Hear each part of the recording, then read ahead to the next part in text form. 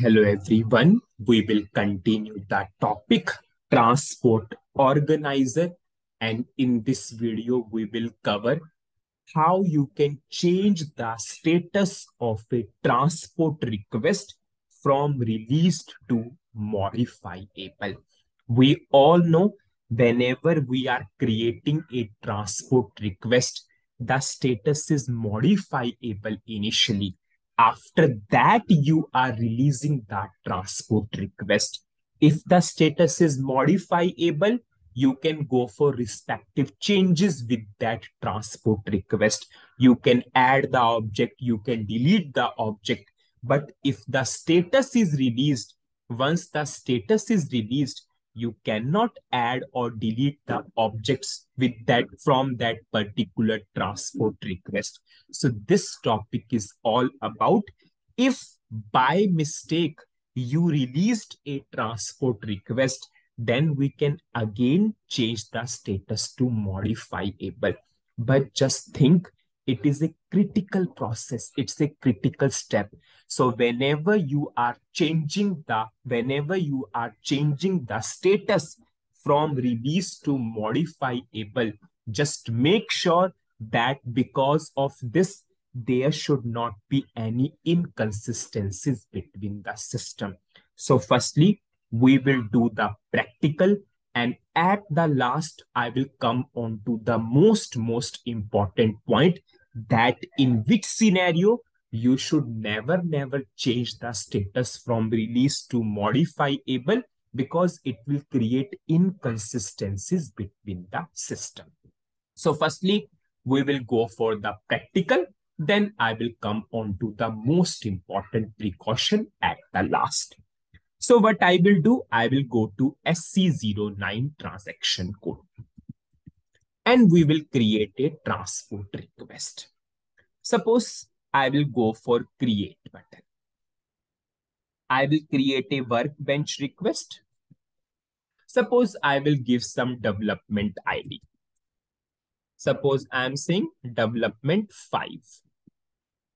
Suppose we want to develop a simple domain. Okay, so we'll just go for a very small development, that we want to create a domain. Suppose we will say domain for employee, domain for employee ID. We are just taking a very small development. I will go for save.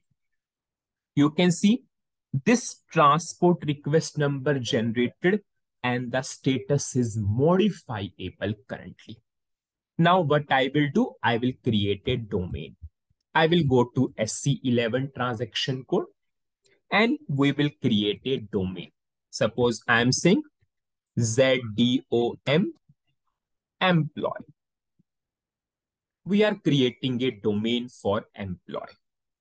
I will go for create employee. Suppose domain is of numeric type and the length is 10. I will save this domain into package. Yes. Now it will ask for transport request. Go to on request. Choose this particular transport request.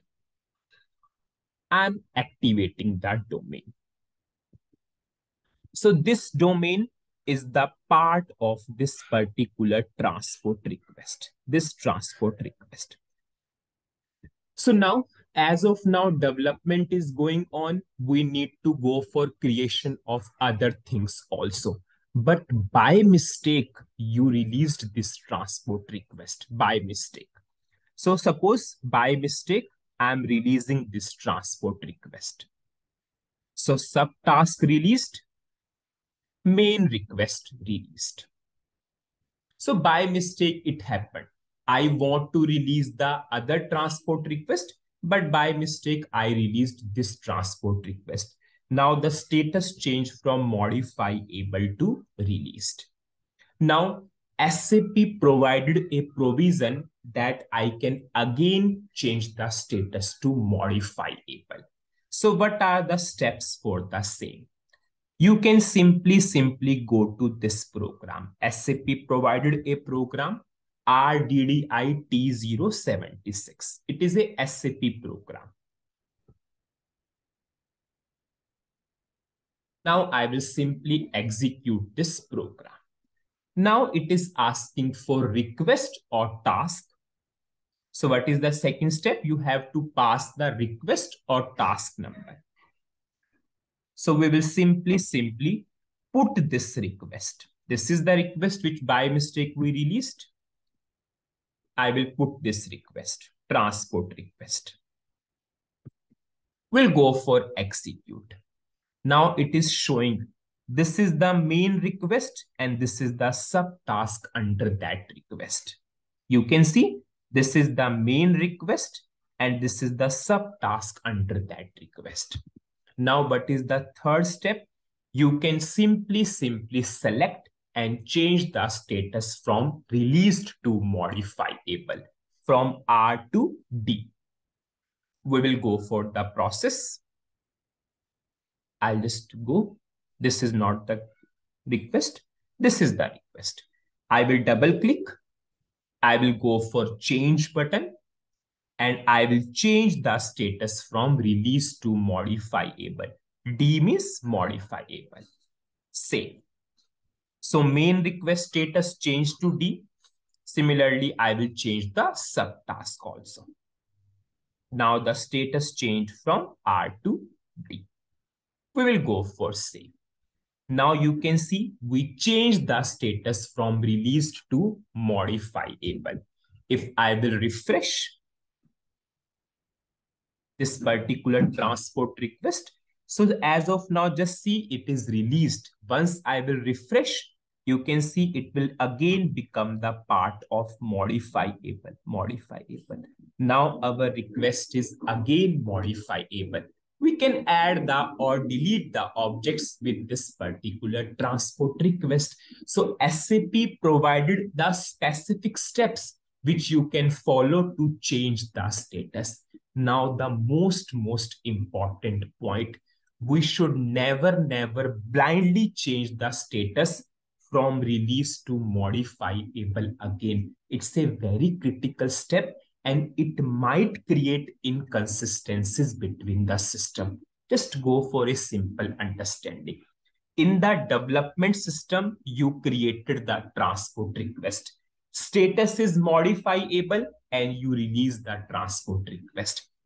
Basis person imported this request into the quality system. So in the quality system, this request is imported. And why it imported? Because the request is released. Now in the development system, you are changing the request to modifiable. See, in the quality system, the request imported because it is released. But in the development system, if anyone will see, he will simply say the request is modifiable. So it's a lots of inconsistencies between the system. So please make sure that if the request is already imported to other system, so in that case, always avoid changing the status from release to modifiable, because we should never go for inconsistencies between the system. And anyone will simply confuse how this request number imported to quality if it is showing as modifiable in the development system, because you change the status. That's why, because of that, there is a inconsistencies between the system. Yes, it's a very easy process. It's a very helpful process. If by mistake you want to release something and you release something else, then you can use these steps to change the status to modifiable again. But you must be very sure that it should not create the inconsistencies between the system. So that's it in this particular video. Thank you.